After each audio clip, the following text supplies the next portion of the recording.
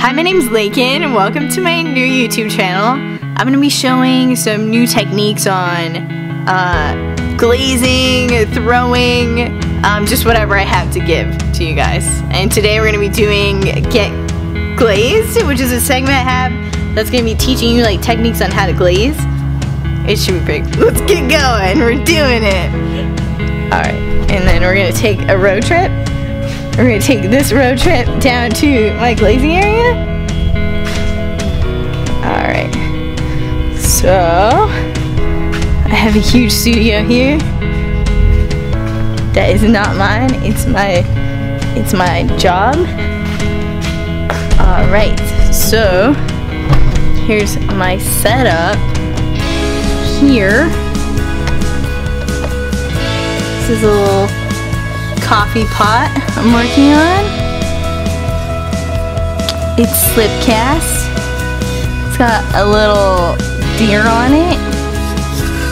And so the first technique you want to do when you are glazing is you want to clean off your like item. So here we are. Take you guys down here. You want to like clean off the item from like dust so that like you don't get any like defective glazing happening.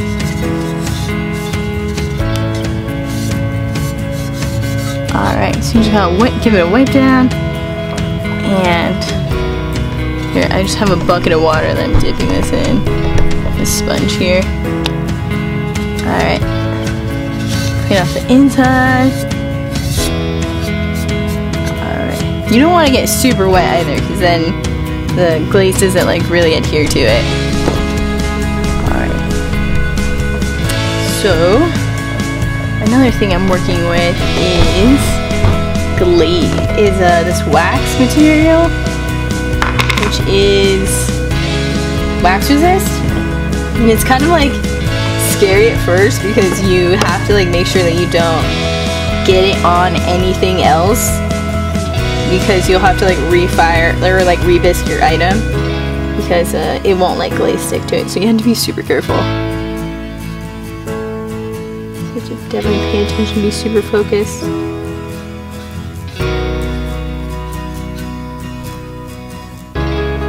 Alright, get that done. And then I recommend using like a particular brush that like you don't really care about for your wax because it pretty much ruins it. And then keep like a bucket of water by so you can keep your brush in so that it doesn't like dry out. All around the bottom, and I got the sides. So in case I put like a glaze on there like drips, we'll make sure that it doesn't like stick to the shelf or anything when you fire it. Alright, and then we're just going to turn this over and we're going to let it dry. You have to wax on a lidded object, you have to wax the inside of the lid right over here so that it doesn't stick to your object when you put your glaze on it. So, all we gotta do is take a little bit of our wax. You have to be super careful trying to get the rim of it. We gotta paint all this on here very carefully. Okay. And then, now that we got it done here, we can glaze this.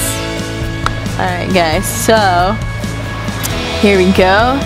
I did a little design, a little bit of mushrooms on this guy, and there's nothing on the back here. Alright, and then if you're gonna fire them together. Okay, so I have a bunch of underglazes that I am about to paint, and we also have a variety of brushes. Alright, so I just finished underglazing this guy. Cool, so I did like a little pattern here.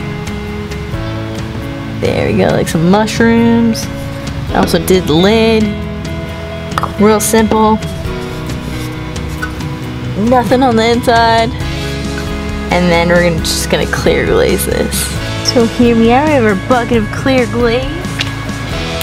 You wanna mix up your glaze.